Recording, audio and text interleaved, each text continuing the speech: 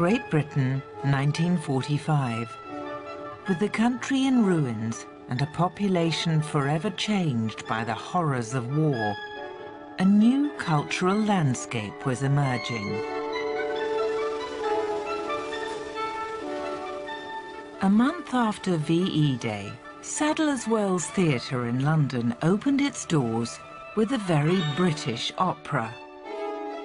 It was a work that matched the desolate mood of the country, and it propelled its 31-year-old composer from the bright young thing of British music to a major figure on the world stage. Benjamin Britten is one of the most important British composers to have worked. In particular, his contribution to opera is absolutely vital. The scene, a fishing town at the end of the 19th century. The occasion, an important one for British music. London's famous Sadler's Wells Theatre is opening for the first time since the Blitz with a new work by the young British composer Benjamin Britten, his first opera.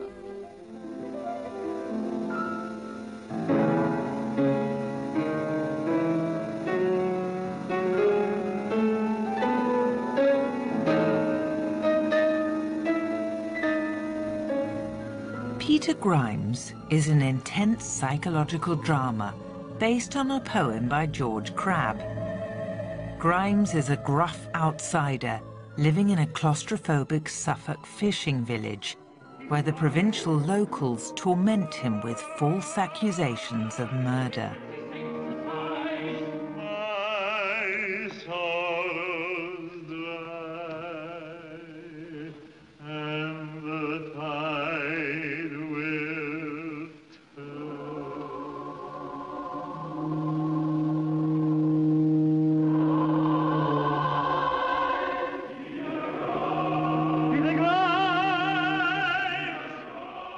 Peter Grimes was a watershed. The reception of it by the audience was immediate. It hit everyone in the solar plexus. And there's no question that it turned Britten from being the promising young composer that he had been into a world-class superstar.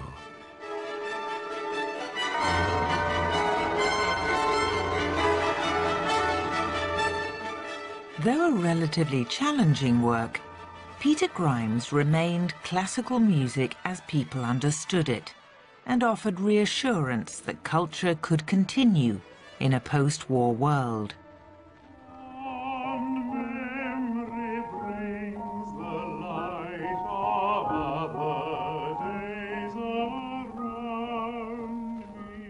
Britten very rarely discussed his music on television, but he made an exception in 1968, when he revealed that his composing career started precociously early, despite there being very little music at his school. There was no music at all. That's not quite true. At the end of each term, on the last evening, we sang some songs.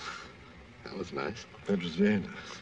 But that was the limit of our music. Well, how come when you were 9, you wrote an oratorio, and I believe you wrote an aria for God in C minor? Yes, yes. I hoped it was the key he'd like.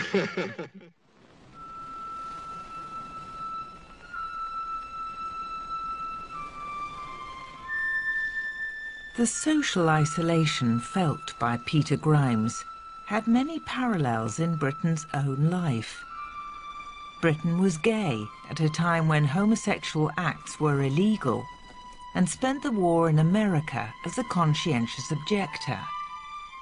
He was also culturally isolated by opting to live outside the London scene, a choice he explained in a BBC radio interview. Why do you choose to live in Aldborough, in your native Suffolk, and rather than in London or some other main centre? I find big cities distracting. I've always liked the country life since I was a child, particularly the sea, and I have very deep roots in Suffolk, and I cannot work and live without roots.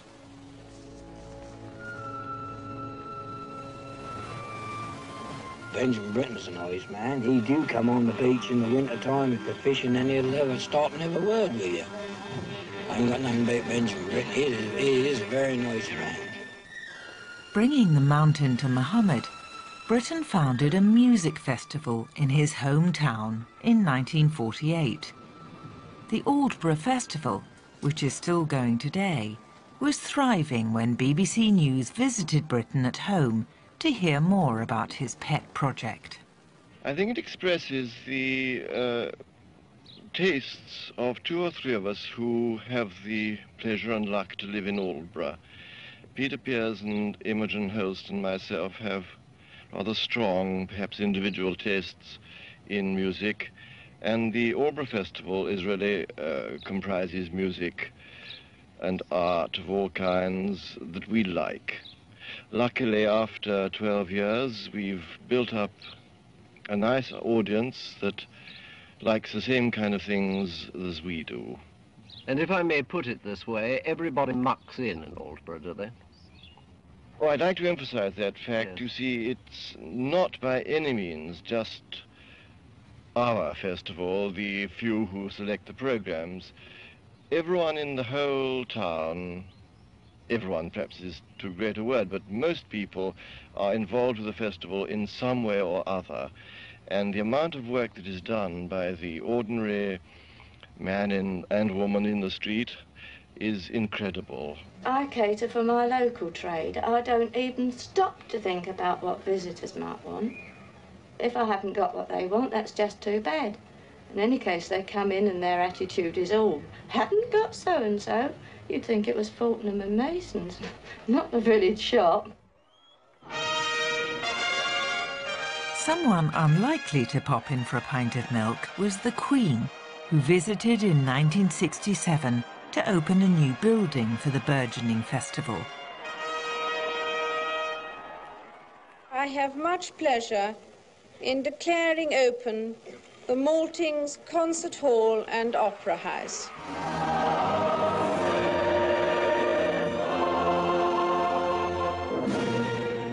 Britten was quite guarded in television interviews, but a few months after the Queen's visit, the BBC went behind the scenes of the Aldborough Festival and captured a candid portrait of Britten as he rehearsed his new work, The Building of the House. Same place, please.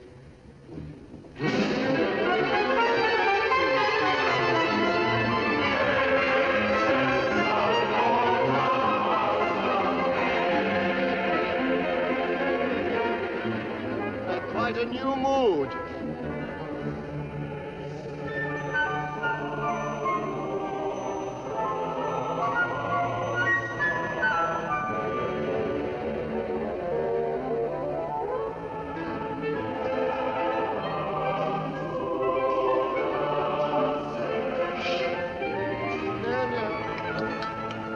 Sorry, Les, you're getting louder already. Do keep it quiet, please.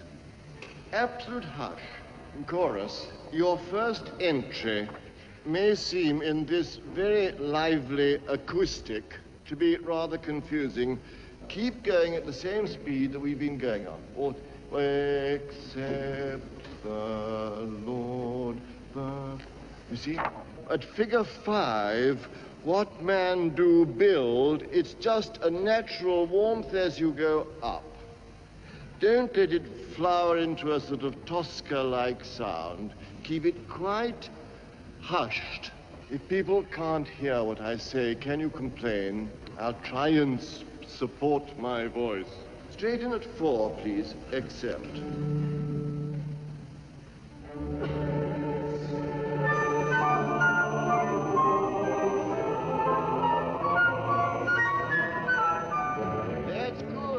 I've heard a lot of composers being rather rude about Britten, actually.